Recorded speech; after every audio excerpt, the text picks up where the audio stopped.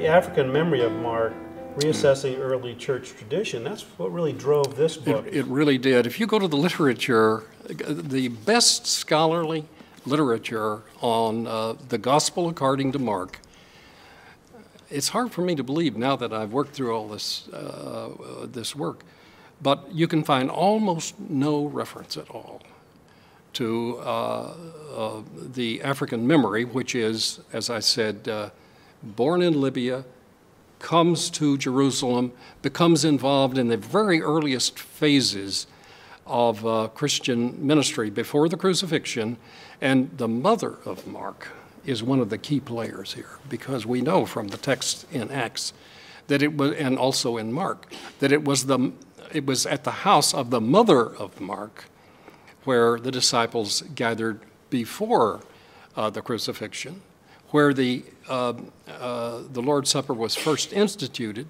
That occurred at her house, according to, in my view, the very best evidence.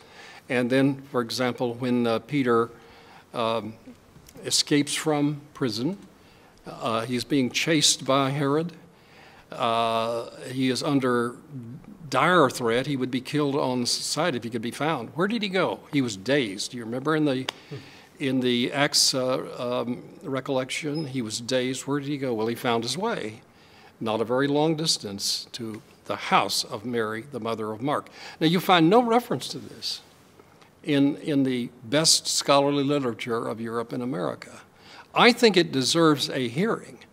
All I did, in my view, was take the hagiographical literature, that means the literature of the memory of the saints, and try to track it down as early as I could. For example, in the case of Mark, I found what I think is the best archaeological read of why we know that Mark was in Alexandria at his death.